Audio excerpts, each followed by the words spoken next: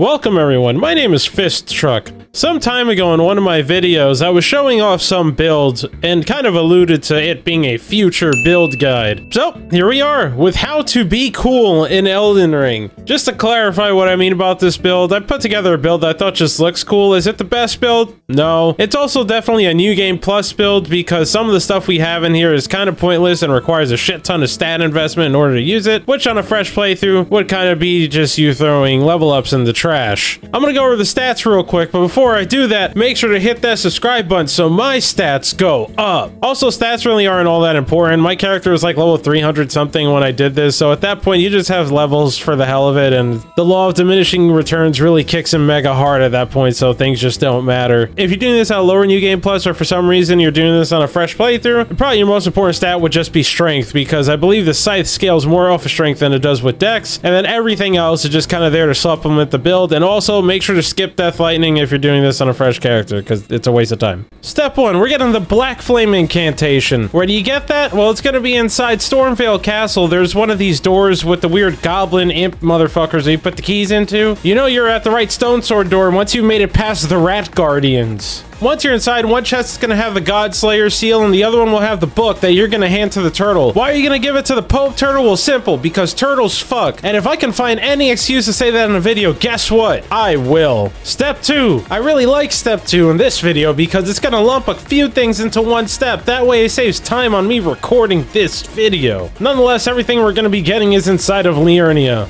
First, we'll get Blood Flame Blade real quick, which is near this one church where this one guy shows up to rock your shit. Thankfully, we don't have to go inside that thing or be anywhere near it. Just kill this one beetle, Blood Flame Blade is yours, but I imagine you probably knew that already. After that, let's gallop over to the really big man over here and buy the Carrion Filigree crest off of him. If he seems to not give a fuck about you, you probably need to talk to Ronnie or Wolfman, whose name currently escapes me. Lastly, we're galloping back over to the academy. Gonna go fuck up the Red Wolf of Red Wolves. Leave the room, pop a quick U-turn, go get Radagon's casting thing. This shit makes casting faster, which, considering this is really just a melee build with one really stupid useless incantation, and the casting speed is incredibly important. Step 3, we're getting the Erdtree seal, or it really could be whatever one you want, but this one gives a shit ton of incantation scaling, so I use it. That's it, really. And you know, you're on New Game Plus, so at this point you have so many points, it really doesn't matter what you do with it. Step 4, this is where we start getting into the nitty-gritty of things that suck nuts. We're getting the Grave Scythe, because I think it just looks the coolest out of all of them. That's about it. Now, in order to get this, you need to farm the Skeleman, really any Skeleman that has a scythe. However, I found the one that's right after Godric Castle, whether you go through it the normal way or go around it. There's a graveyard there. One or two of them have a scythe. You can farm them over and over again. The bonfire is right around the corner. It makes farming this really quick and efficient. With that being said, my drop rate with things in this game are absolute butt water, and this time I did actually go through all lengths possible to really up my drop rates, but they still liked fucking my butt. I think going forward, if I can avoid farming things off of enemies, I will, because I hate doing this. I hate playing games like this. Like, I really like playing Monster Hunter, but at the same time, killing the same monster for hours on end to just try and get like a gem or a mantle or whatever the fuck they call them now. You know, looking back on it, it's not the best experience. But that's not this game. Moving on. Step 5, we're going to the part of the game that I keep forgetting exists, and it's that one part after the capital city, but before the mountaintop of the giants. I forget the name of it. Forbidden Lands. Make sure it's nighttime, which in this specific place, it's really hard to tell because it's always pretty foggy. With that being said, when it's nighttime, it's slightly darker. Once in night, you will run into one of the most original bosses that you could possibly run into in this area. The Knight's Cavalry. Kill this one, he gives you the Phantom Slash thing. This Ash of War is really fucking cool. I don't think it was made with this weapon in mind, but it just looks cool as shit. With that being said, every time you use it, you will miss the last hit. Step 6, I was torn in between whether or not to leave this as the second to last step or step 6. So here we are. We're gonna be getting the Lord of Blood's Exaltation off of this one guy that's in this one catacombs that I also keep forgetting exists in this game. How are you gonna get there? We need to go to the sewers that are underneath the capital city, drop off at this one point, then watch out for Larry the Lober because there's two of him and he's really gonna fuck you up. Thankfully, this game isn't afraid of having friendly fire in it because Larry number 1 really hates Larry number 2 as both Larrys try and get to you, but you just perfectly position yourself around the side of this concrete pipe, which, come to think about it, a concrete pipe in this game is incredibly out of place. It never occurred to me until I was doing this voiceover. Why is there a concrete pipe in this game? I'm gonna re-watch the video to confirm this. Wait, no, it's not concrete. I'm tripping. I don't know why I remember that wrong. After you've defeated the lobsters, continue onwards towards the catacombs. Once in the catacombs, this is one of those trippy ones where they have 3 parts that look exactly the same. Essentially, once you see this little nipple thing sticking out of the ground, you know you're at the right place. The boss is some NPC guy. The real boss are the 2 dogs, because dogs are annoying as fuck always in all of these games. So once you kill the dogs, then this guy's just kind of a joke. I did this one as Plonk, and yeah, having those extra parry frames kind of takes a hot steaming dump on this man. Step 7, we're getting the Sanguine Hood. How do we get that? Well, you gotta get invaded by the Sanguine Noble, which happens somewhere within the consecrated snowfield or whatever it's called. Just watch out for the bear, because I don't trust the bears. All he has to do is just beat this guy's ass, which for the most part, he seems to not have much of a will to live, so it shouldn't be that much of a problem. He drops the whole Sanguine set. However, we're just going to be using the hood. Well, what naturally comes right after you fought that guy? Move on to the Moog or Mogwin's palace by using this portal or doing the invasions, whatever it takes to get there. You're ready, no? Work your way through it and we're going to go fuck up the real Mog.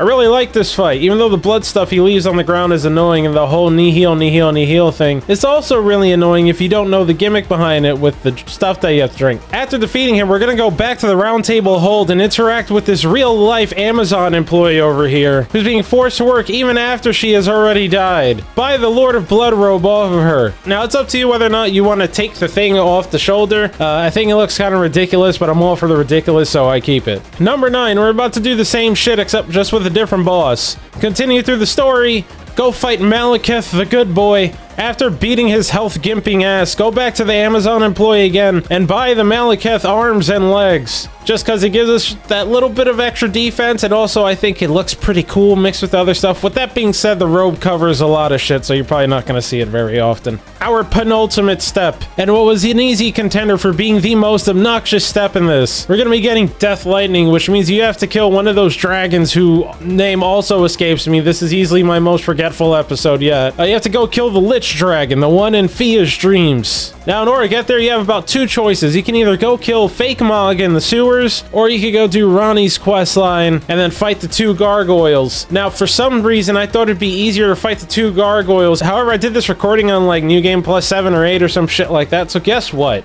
They weren't gonna let me go easy, and I fought them with the build that we're currently putting together. I did not have a good time. I'm not gonna lie, I really didn't have a good time, guys. It was fucking bad. They beat my ass. So yeah, just go through the sewers, do the stupid platforming section, go through the invisible wall, and then just horse platform your way down to the bottom. At least I think that's a smoother time, depending on what New Game Plus cycle you are. If it's a fresh playthrough, or maybe the first New Game Plus, go fuck up the gargoyles. If it's really, really late, probably just want to use the sewers.